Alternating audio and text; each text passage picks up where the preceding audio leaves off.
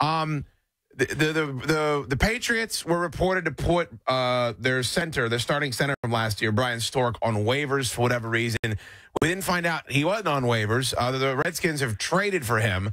We couldn't figure out what it was for. We found out it's a conditional pick. He then reportedly retired, and then reportedly the Redskins talked him out of retiring. He's got a history of concussions and some attitude problems. How weird of a story, how salacious a story is that for a backup center now getting released by a team? I couldn't believe how much hair that thing grew. Yeah, that it escalated quickly, as they say. Look, here's the thing. He's a good player. The Redskins had issues at center, so I understand snooping around elsewhere, trying to find some help there. But then how the rest of the story sort of evolved, it got weirder and weirder. I think the problem is if you talk someone out of retirement, it's clear that they still want to retire at some point, probably sooner rather than later. So even if you get him for a little bit, maybe he changes his mind in a week or a month, and then where are you?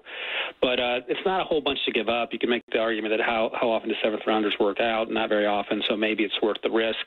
And in the scheme of things, especially with McCloughan now as opposed to pre-McCloughan, I think you're willing to give him the benefit of the doubt. That said, it's very weird from start to finish. And I'm not sure where we are in the story right now. The last I heard, he had been talked out of retirement, but I don't know if that has since changed. I believe that's where we are.